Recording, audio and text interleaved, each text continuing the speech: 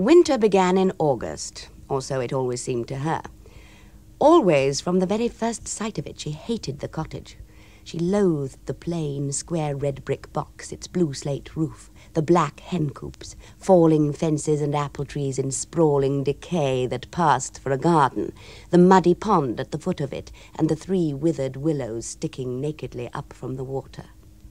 She hated the long Friday evening drive out of town to what her husband fondly called the simple life.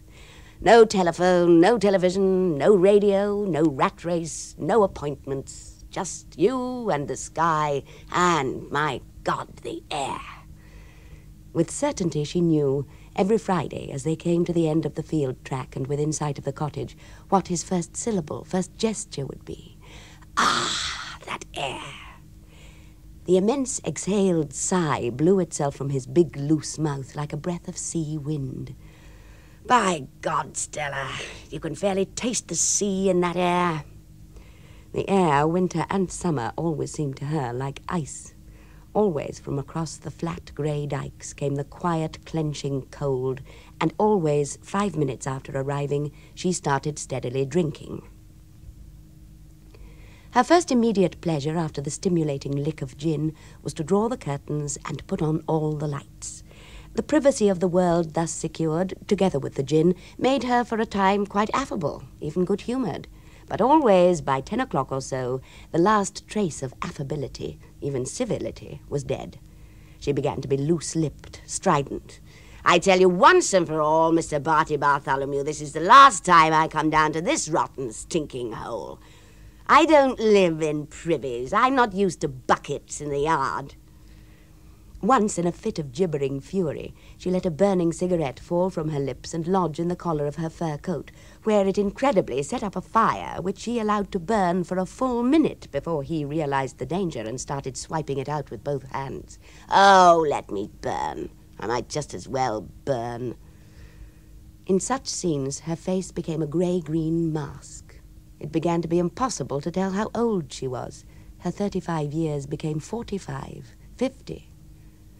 Somewhere beyond the drawn curtains, 4 or 5 miles away, was the sea. Some distance along the coast, a new power station brooded like a windowless concrete castle. You could hear, from time to time, both day and night, the moaning bleat of foghorns. She woke at midday one day to an unexpected, astonishing sight, a deep, late March snow. With cold disbelief, she stood and stared at it from the bedroom window. Already the sun had begun to melt it on the southward side of the house. The roof was dripping like a running spring. From outside she heard presently the sound of voices and then of scraping shovels. She looked down to see, below, on the garden path, a rosy, perspiring Bartholomew heartily shoveling snow, and with him a dark-haired boy of 17 or so sweeping up behind him with a birch broom. Wearing her fur coat over her nightgown against the cold, she went downstairs. As she started to boil a kettle for coffee, Bartholomew put his head round the kitchen door with cheerful explanations. It's Mrs. Blackburn's son, Roger. His mother slipped down and busted a small bone in her foot. She sent him along to see if he could help at all. It's a hell of a snow. She said she was sorry about Mrs. Blackburn, who came in twice at weekends and once in the week. It was very civil of her to be so thoughtful as to send the boy. Ah, coffee. Smells marvellous. It's what we could do with. The boy's been shoveling and sweeping since 8 o'clock. I expect he could do with some breakfast, too. Ask him, will you? I'll cook him eggs or something.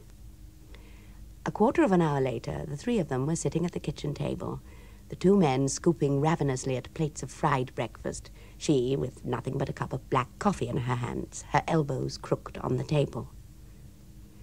The penetration of the boy's exceptionally bright blue eyes was the first thing that struck her about him. She found her gaze constantly drawn back to those eyes. "Let me cook you some more," she said at last. "It won't take a moment." "We're very chipper this morning, aren't we?" Bartholomew said. "Bright as a skylark." Was she? She said. She hadn't noticed it. She supposed it was the snow. The word skylark suddenly caused the boy to stop eating. Shyly, he said that, in fact, skylarks were singing already. He'd heard one only yesterday. "What do they look like?" she said. "I've never seen one." Sheer disbelief at this confession of hers kept him for some moments from giving an answer. Then he said that he wouldn't be surprised if they even sang today in snow. The sun was warm enough. If they did, he'd point it out to her.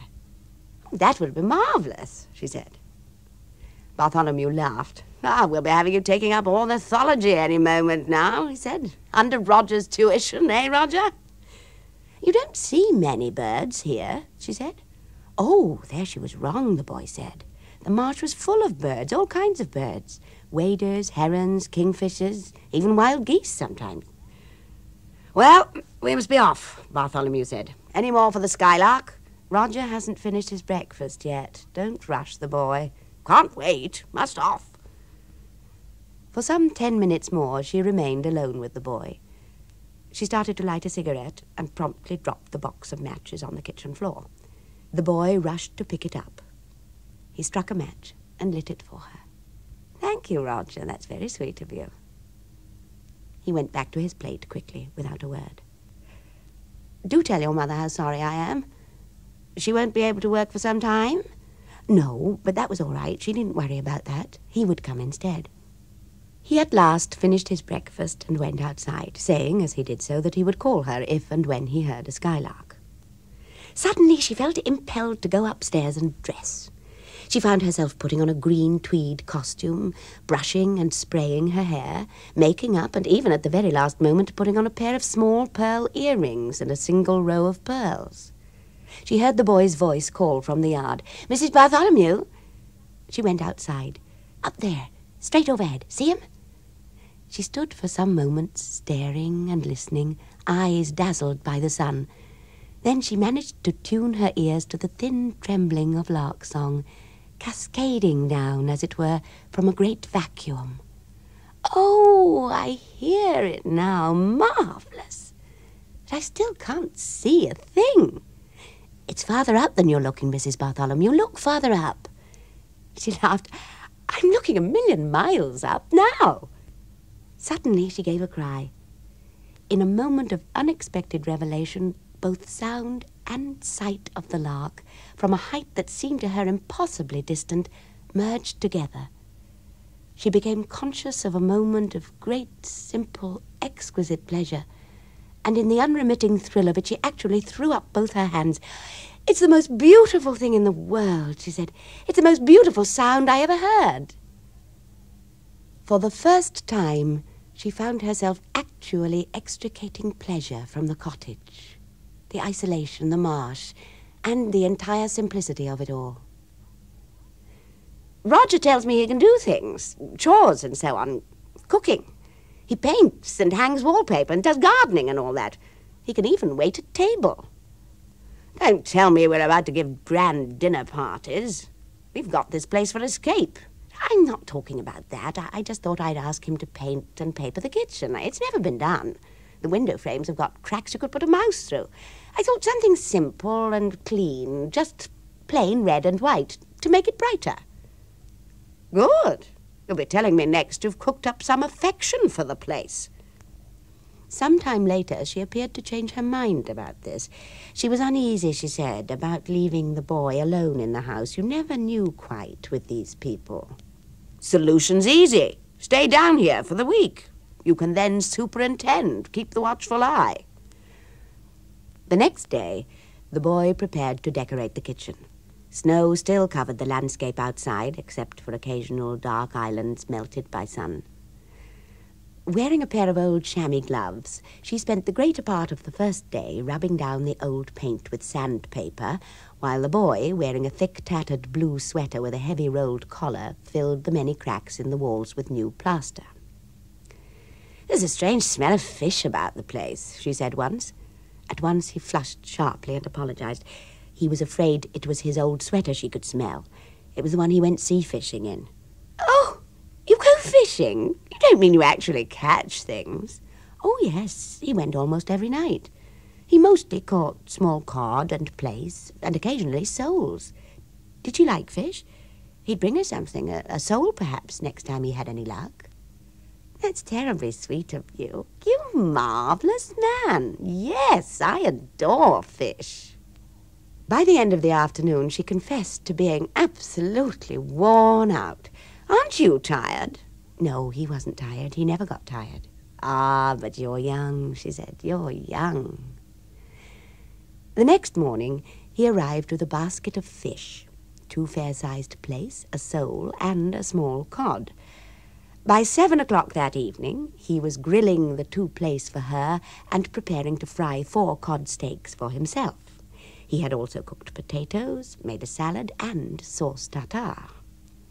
They ate in the sitting room, by the light of a pair of candles in a golden glow. She never tired of saying how terribly marvellous the place was. "I'll cook for you any time," he said, "whenever you say." "You dear boy." After the meal, he insisted on washing up the dishes, while she sat curled up on the hearth in front of a wood fire, sipping brandy. "Heavenly, all this. Absolutely heavenly," she said. "I wouldn't have believed an evening could be so nice in this house." It was natural that she should presently turn to him like a fire-drowsy cat and rest her head against his knee, a gesture he accepted with a nervous tautness. Suddenly he seized one of her hands, gripping and then caressing it with trembling eagerness. She treated all this with tolerant amusement and started teasing him. "You're a very nice boy. I'll bet you have 1,000 girls running after you." "No, no." "Oh, darling, of course you do." "Oh, they're daft, most of them, only half grown up." "I suppose you're going to tell me you really like older women, do you? Naughty." "Pour me another brandy, a nice big one. I like to feel it going round and round in me." Some time after this, as the spirituous hazy glow in her brain enlarged and deepened, she remembered saying, "All right, you can kiss me if you like. Just for this once, I'll let you." There followed a moment or two of passionate ardor, abruptly cut off on his part by a great convulsive sigh. She remembered feeling his hands at her breasts, and then the entire heated, trembling episode started to fade. Some hours later she woke, alone, cold, the fire completely out. Shivering, she felt fuddled and stricken with a dry, shaking loneliness that lasted long after she had dragged herself to bed.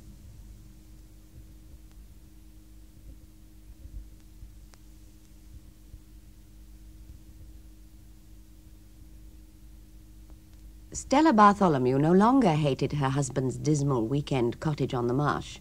Her cleaning woman's 17-year-old son, Roger, was proving a success as a handyman around the place, and now that Barty had returned to his London office, the boy seemed ready to take on a more intimate role. "Did you try to seduce me last night?" They had been working for an hour or more on the kitchen the following morning when she suddenly flung this question at him.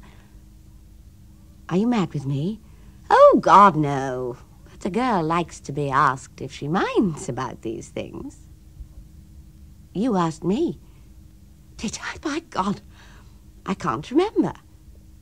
Half a minute later, she suddenly did remember. "Oh, yes. It seems to me it wasn't very successful." He had nothing to say to this bruising remark. "If you're going to do these things, darling, you must learn to do them properly. It's an art, dear. No, I didn't mean it quite like that. You were very sweet, but there's a way." "Was I drunk? I always think I'm a far nicer woman when I'm drunk." "I think you're nice all the time." "Sweet boy." Painfully he stood staring at her with 2 clear, 2 brilliant eyes. "All right," she said. "You can kiss me if you like. That's what you want, isn't it?" "That's how it began last night." "Yes, but this is morning. This is just friendly." He attempted to kiss her. She was amused, half averted her face, and suddenly turned away to make coffee. "The snow's melting quite fast," she said. "I wonder if your skylark is singing again." Spring came slowly and reluctantly to the marsh. By the very end of April, stretches of the long grey dikes were at last gold with kingcups. An impassioned, ceaseless song of skylarks filled the air. there came a day when she saw for the first time the blue and copper arrow of a kingfisher. Every weekend her husband came down from town, filled with fresh appetite for the pure marshland air, delighted at her conversion, at last, to the pleasures of the simple life. Her praises of Roger, the gem of a boy who could cook, wait at table, clip hedges, clean drains, and generally impose transformations on the cottage, pleased him. "He's done a great job on the garden," he said. "I tell you what, I had an idea we'd paint the cottage walls white. You think he could do that, too?" "Oh, anything. You only have to ask him. He worships you." "Me? I thought it was you he worshipped." Well, worship or not, the great thing is that you've really started to like the place at last." On fine warm days in late June, she lay under a tree on a foam mattress in a bikini, sheltered from the track beyond the garden by a privet hedge. The sun and sea air had begun to work a certain transformation in her, and she looked much younger.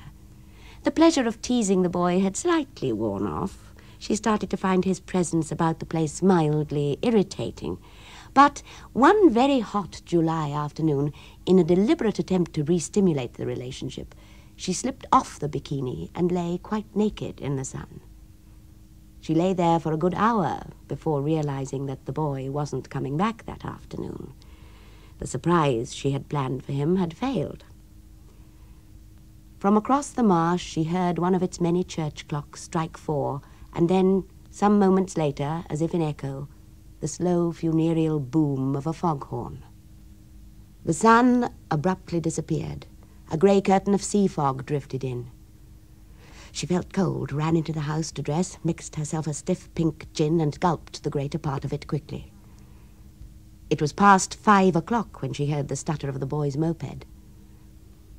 Coming into the sitting room, he paused, clearly nervous, as if about to apologize for something. "I thought you were coming to trim the lawn. Where the hell did you get to?" He started to explain that his moped had gone wrong. He'd had to walk a couple of miles to a garage to get the necessary spare part. "And then the fog came in." Suddenly she laughed. "And me without a stitch on, you silly darling. Why couldn't you have come? I wanted you to cook me, turn me over, get me brown all over." She put both arms round him and said she was sorry she'd spoken so sharply. "Have a drink," she said. "Warm you up. It's cold, that fog. Warm you up. No use making love when you're cold." No, he said. He wouldn't have a drink. In fact, it wasn't his intention to stay more than a few minutes anyway. "I really came to tell you I wasn't coming anymore. I got a job down at the power station. It's big money." She stared at him for fully half a minute. "You're going to what? Oh, don't make me laugh. Of course you're coming again." Stonily, he resisted the invitation. "I don't think it's fair to Mr. Bartholomew." The sublime innocence of this sentence left her for a few moments utterly at a loss for any words. "Who's talking about being fair? Oh, grow up, for God's sake. We don't talk like that nowadays. It's 50-50, isn't it? We're in it together." "I still don't think it's fair to Mr. Bartholomew. He's been very good to me." "Amazing conclusion to come to. Amazing conclusion." "We ran down to the coast last Saturday afternoon while you were resting. He wants to buy a boat." "Oh, don't talk rubbish. Who the hell cares about boats?" Suddenly she softened again. She lifted his hands to her breasts, guiding them into movements slow and caressive. His response to this was as cold as the sea fog outside. "What the hell's the matter with you? It's like trying to rouse the dead." The bitterness rose to a fearful stridency. "But then you couldn't anyway, could you? You never even had one good short innings, did you? You never even once, even remotely made it." He stood white-faced, unable to say a word. The following weekend, Bartholomew found her deep in gloom and petulance, drinking as early as 9 in the morning. Her talk was again of how she hated the marsh, the sea fog, the foghorns, the herons, the grey dikes, and above all the cottage, and being there alone.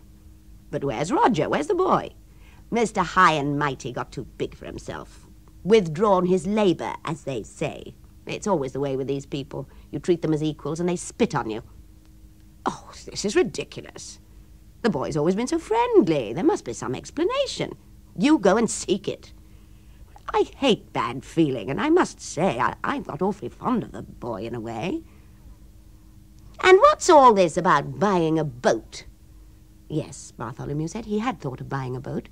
He'd always wanted to, and it seemed that the boy knew of one, fair-sized and pretty serviceable and not all that expensive. You'll go alone if you do, she said. Boat me no boats. Bartholomew was late coming home that evening, and she went to bed securely drunk without him, so that it was almost midday on Sunday before she was sober enough to ask, "Well, did you see our late and unlamented jack-of-all-trades?" "Yes." "And what about the boat? Did you buy the pea-green boat?" They were, Bartholomew said, going to try it out that afternoon. "And does it sail, or has it got an engine? Or do you have to row, jolly old row?" It had sails and an auxiliary. "Needless to say, the Jolly Roger will do all the work." Bartholomew said that he wished she wouldn't talk like that. It wasn't fair on the boy. He'd talked to him yesterday for a long, long time, and he'd got the impression that there was something big on his mind that he couldn't talk about. He really thought the boy looked quite ill. These last words affected her so much that she lay on her bed all afternoon in a stupor of self-chastisement that brought her at last to tears. She ached to talk to the boy, to explain, to apologize, to redeem herself. Bartholomew, returning home about 8 o'clock, was a man as pleased with himself as a child with a new toy.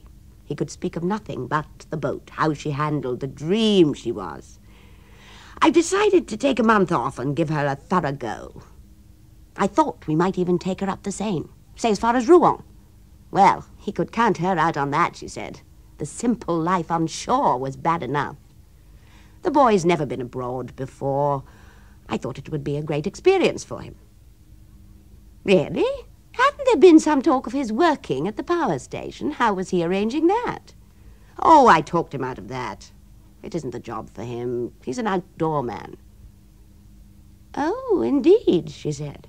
He seemed all of a sudden to have taken an almighty strong interest in the boy. Well, frankly, I have. I've got sort of attached to him. Attached? She seized on the word like an alcoholic tigress. And what the freezing hell did he mean by attached? He's very sensitive. Oh, indeed, how charming. And had the boy, by any chance, become attached too? I don't think it's a thing to be sarcastic about. He's going through a very trying period. He's all tangled up about something. I'd like to give him some understanding. Oh, let's all shed salt tears for the cabin boy, she said.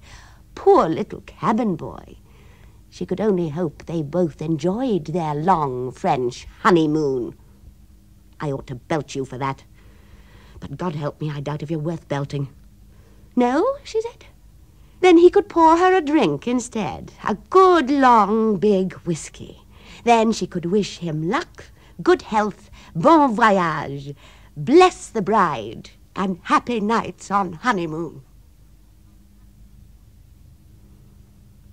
Alone, on a day in August, she walked across the marsh along the dikes. A keen wind, quite cold, was blowing in from the sea, ruffling and bending brown-feathered reeds, purple torches of loose strife.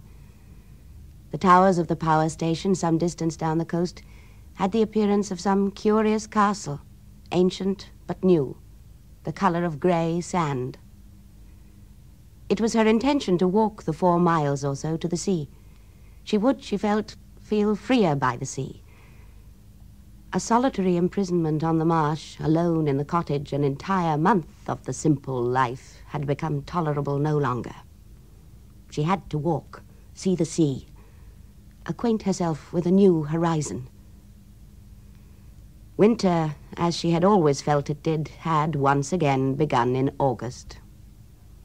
The voices of seagulls were harsh on the wind. There was a cold, clenching touch of salt in the air, and ahead of her a heron rose from the dikes in slow flight, a grey ghost watching for prey.